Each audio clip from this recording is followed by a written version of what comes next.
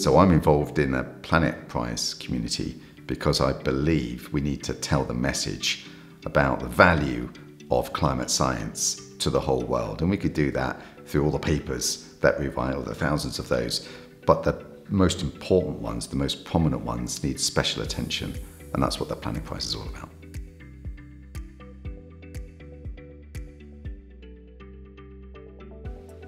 Planetary science is at a really important moment because we know there are difficult problems coming our way environmentally, climatologically, and we need to change that. We need to decarbonise at pace as quickly as possible. We've sort of tried the persuasion route by demonstrating how valuable the science is to telling us about our future, and that's made some progress, but it hasn't worked completely.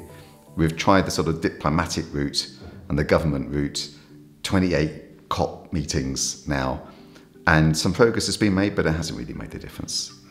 So we need an additional way forward, and I believe that's for environmental scientists to start working with law experts, because the law is there to protect us, and it's there to protect our future as well.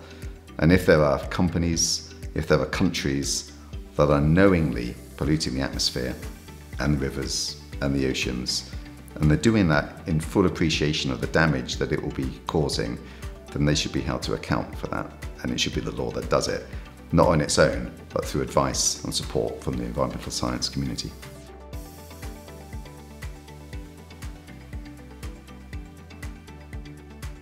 Okay, the message that I have for the community is that there is hope.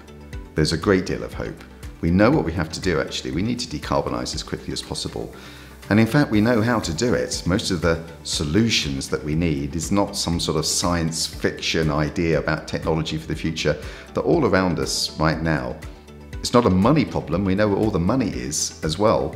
We just need to get on with it. And we need to sort of understand what's holding us back.